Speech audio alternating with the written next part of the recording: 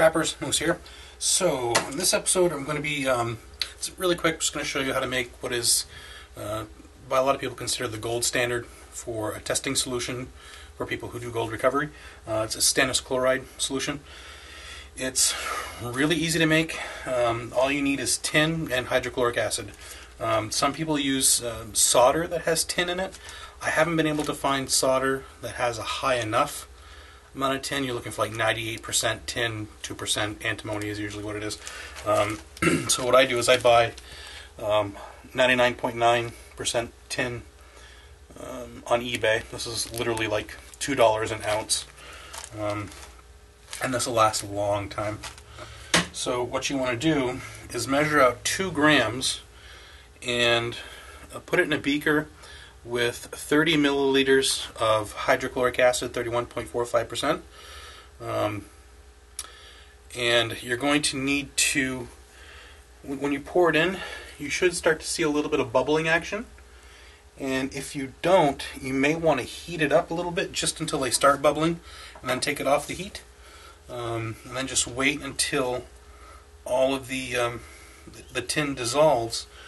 You want to make sure that you don't put that in a sealed container while you're waiting for it to dissolve, because gases are being created and it will pop.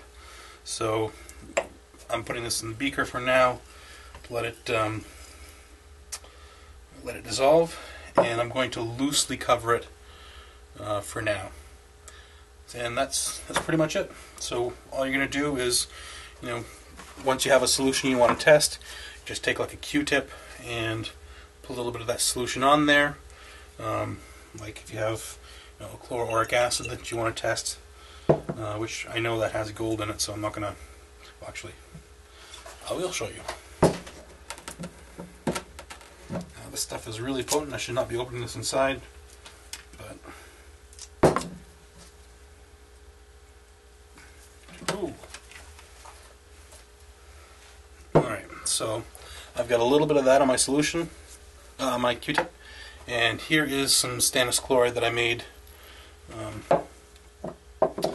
just a few days ago. Now keep in mind that this stuff has a shelf life. It only lasts about a month or so.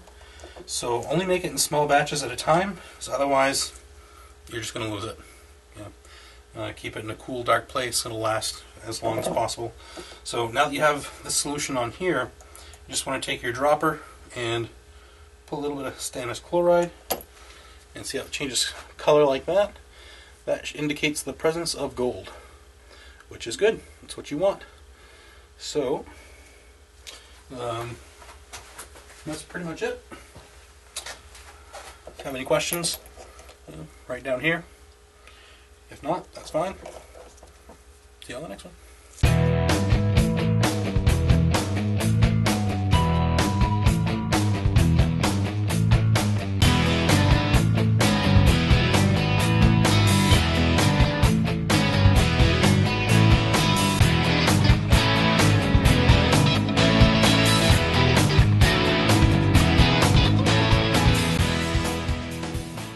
Hey Scrappers, Moose here again. So yeah, I kind of messed up my leg, so I'm not going to be making any videos for a couple months probably, at least until I can walk again, which will be nice.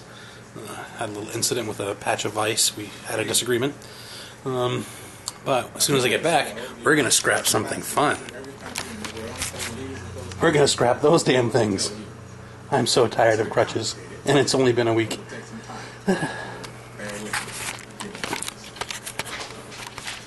Alright, so I'm asking you guys to give me a hand here. I'm kind of stuck. No scrapping metal, no eBay, none of that stuff, because it can barely hobble around for right now. So if you wouldn't mind helping me out by watching as many videos as you can, just keep watching them. Yeah, so thanks for all your support. My dog thanks you. And see you in a couple months.